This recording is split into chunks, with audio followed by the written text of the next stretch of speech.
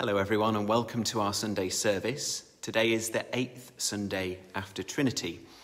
This is also a little bit of a special service because it is in fact our last one online. This is something I've been doing since the beginning of the pandemic, and I hope it's been a good way of keeping people connected with their faith, with each other, and helping people to worship at home, particularly during those periods of time when we haven't been able to hold services in our churches. So I say it's the last one. It's the last one for now in this current phase. I think, like many churches across the country and indeed across the world, we'll be reflecting on what it means to be a church in the 21st century and how we can continue to engage with people online as well as in church. So our last service on YouTube, just for the time being. I hope it's been enjoyable and worthwhile and helpful for you during this very strange 15 months.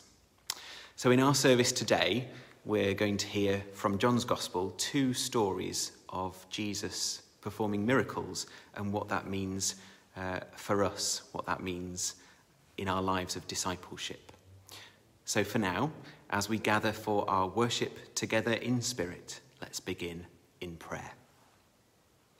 Almighty and everlasting God, we beseech you to direct, sanctify and govern both our hearts and bodies in the ways of your laws and the works of your commandments, that through your most mighty protection, both here and ever, we may be preserved in body and soul, through our Lord and Saviour Jesus Christ, who is alive and reigns with you in the unity of the Holy Spirit, one God, now and forever.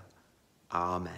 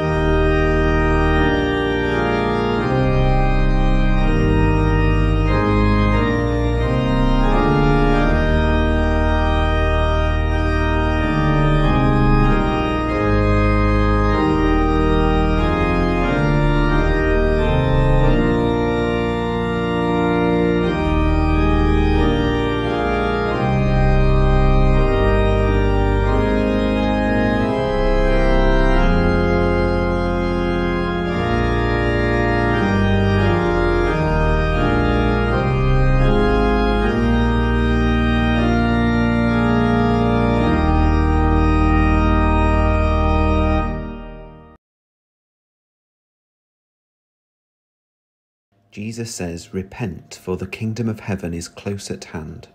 So let us turn away from sin and turn to the Lord, confessing our sins in penitence and faith. We have wandered and strayed from your ways like lost sheep. Lord, have mercy. Lord, have mercy. We have followed too much the devices and desires of our own hearts. Christ, have mercy. Christ, have mercy. We have left undone those things that we ought to have done, and we have done those things that we ought not to have done. Lord, have mercy. Lord, have mercy.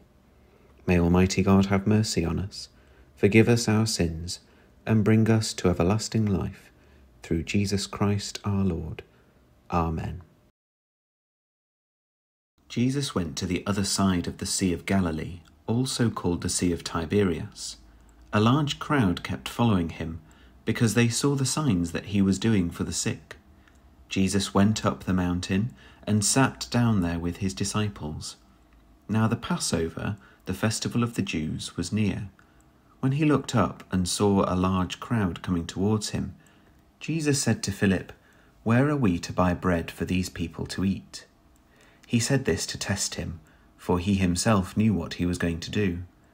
Philip answered him, 6 months' wages would not buy enough bread for each of them to get a little. One of his disciples, Andrew, Simon Peter's brother, said to Jesus, "There is a boy here who has 5 barley loaves and 2 fish. But what are they among so many people?" Jesus said, "Make the people sit down." Now there was a great deal of grass in the place, so they sat down, about 5,000 in all.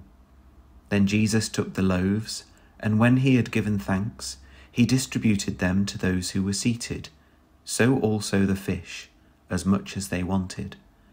When they were satisfied, he told his disciples, "Gather up the fragments left over, so that nothing may be lost." So they gathered them up, and from the fragments of the 5 barley loaves, left by those who had eaten, they filled 12 baskets. When the people saw the sign that he had done, they began to say, "This is indeed the prophet who is to come into the world." When Jesus realized that they were about to come and take him by force to make him king, he withdrew again to the mountain by himself. When evening came, his disciples went down to the lake, got into a boat, and started across the lake to Capernaum. It was now dark, and Jesus had not yet come to them. The lake became rough because a strong wind was blowing. When they had rowed about 3 or 4 miles, they saw Jesus walking on the lake and coming near the boat, and they were terrified. But he said to them, "It is I, do not be afraid."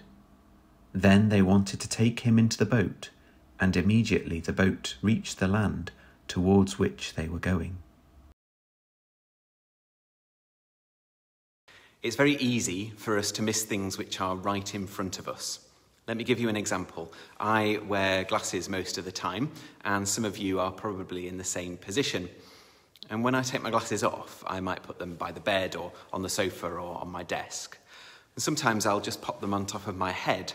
And you know what? I'll completely forget that they're there. And there are times when I'll be running around the house thinking, where are my glasses? And then I eventually realise that they're on my head, where I put them. How embarrassing. What's even more embarrassing is when you say, "Where are my glasses?" and someone else points out that you are actually wearing them. So it's easy for people to miss what's right in front of us. And I think that there are hints of this in today's Gospel reading. This lengthy passage from John's Gospel contains 2 different but well-known stories, 2 different miracles that Jesus performs: the feeding of the 5,000 and Jesus walking on the water.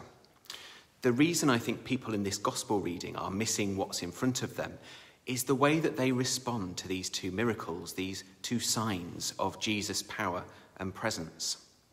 When Jesus feeds this enormous crowd with only 5 barley loaves and 2 fish, what do?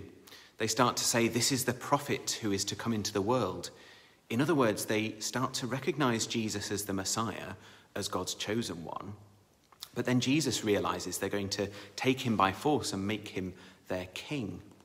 You can see why the crowd might respond in this way. They're waiting for this long prophesied Messiah, but they expect a great king, a mighty warrior who's going to crush their enemies and rule the kingdom. They see Jesus performing this incredible miracle, feeding many more than 5,000 people with this tiny amount of food. And they start to think, yes, this is the one that we've been waiting for. But Jesus' miracle of feeding the crowd isn't about wanting to be king. It's about feeding people, nourishing them with the bread of life, showing them that God is with them, sustaining them. But the people are so enraptured with this idea of having an earthly king, they miss what God is showing them in this miracle, in this sign. In the second miracle, the disciples do something similar. They miss the point of what Jesus is showing to them, revealing to them. They're in the boat miles out to sea. The wind is blowing. The sea has become rough and dangerous. And then the disciples see Jesus walking towards them on the surface of the water. They're terrified. That's understandable. To see this display of God's power in the midst of the storm. Jesus speaks to reassure them. "It is I. Do not be afraid," he says. But then the gospel says that they wanted to take him into the boat. Are they really terrified because they think that Jesus is in danger? They're literally seeing him walking on water, and their response is to be afraid for his safety and want him to get into the boat where he's safe and can't drown. It's a very caring response, but again, they've missed the point. Jesus walking on water isn't anything to do with his safety. It's about God revealing himself in creation. God showing his people that he's with them in the midst of the storm. It's an incredible sign, but the disciples are just worried that Jesus might drown, and they miss the point of that sign. John's gospel sets these two miracles in the context of Moses. In the previous chapter of the gospel, Jesus is speaking to the people about who he is. He tells them that he comes from the Father, bringing light and life and truth. But their history is full of God's signs being ignored. Jesus reminds them of Moses and says, "If you believed Moses, you would believe me. He wrote about me. But if you do not believe what he wrote, how then will you believe what I say?" And he goes on then to perform these two miracles that we've heard about today. One is to do with bread, the feeding of the 5,000, and the other is to do with water, Jesus walking on the waves.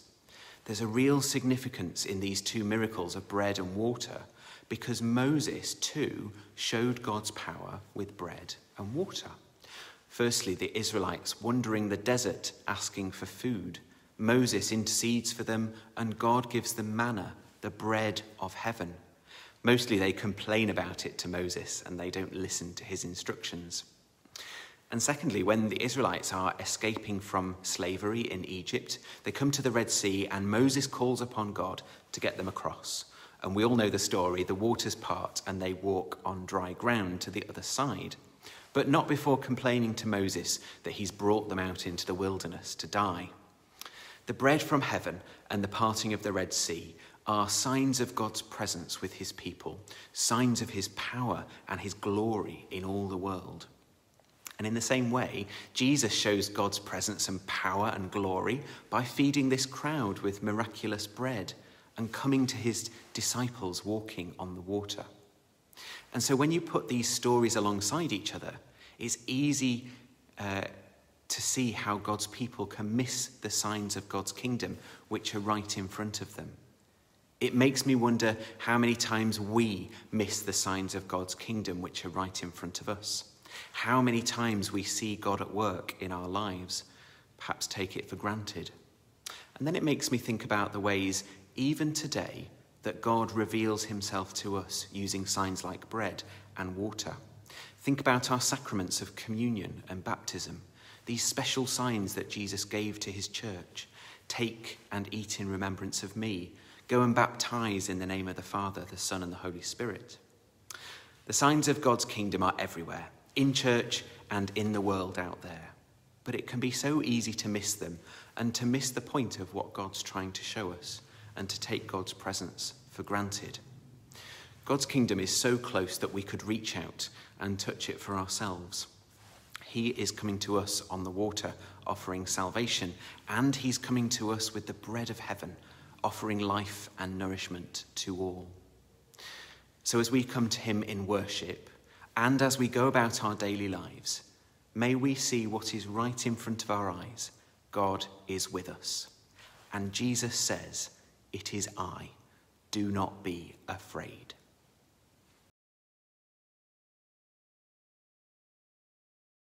In peace, let us pray to Jesus our Lord. whoever lives to make intercession for us. Saviour of the world, be present in all places of suffering, violence, and pain, and bring hope even in the darkest night. Inspire us to continue your work of reconciliation today. Lord, in your mercy, hear our prayer. Lord of the Church, empower by your Spirit all Christian people and the work of your Church in every land. Give us grace to proclaim the gospel joyfully in word and deed. Lord, in your mercy, hear our prayer. Shepherd and guardian of our souls, guide and enable all who lead and serve our communities and those on whom we depend for our daily needs. Grant that we may seek the peace and welfare of this and every place. Lord, in your mercy, hear our prayer. Great Physician, stretch out your hand to bring comfort, wholeness, healing, and peace to all who suffer in body, mind, or spirit. Fill us with compassion, that we may be channels of your healing love. Lord, in your mercy, hear our prayer. Conqueror of death, remember for good those whom we love but see no longer. Help us to live this day in the sure and certain hope of your eternal victory. Lord, in your mercy, hear our prayer. Rejoicing in the fellowship of the Blessed Virgin Mary and all the saints, we entrust all our prayers to the Lord in the words that Jesus taught us. Our Father, who art in heaven, hallowed be thy name. Thy kingdom come, thy will be done, on earth as it is in heaven. Give us this day our daily bread, and forgive us our trespasses, as we forgive those who trespass against us. And lead us not into temptation, but deliver us from evil. For thine is the kingdom, the power and the glory, for ever and ever. Amen.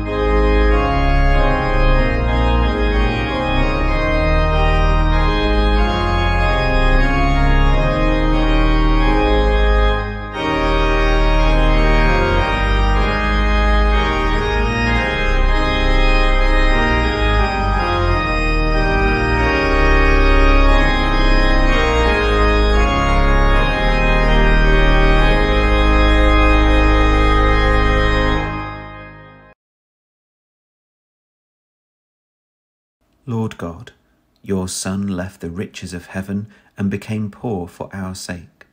When we prosper, save us from pride. When we are needy, save us from despair, that we may trust in you alone, through Jesus Christ our Lord.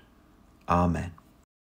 The peace of God, which passes all understanding, keep your hearts and minds in the knowledge and love of God and of his Son, Jesus Christ our Lord. And the blessing of God Almighty, the Father, the Son, and the Holy Spirit be upon you and remain with you this day and forevermore. Amen.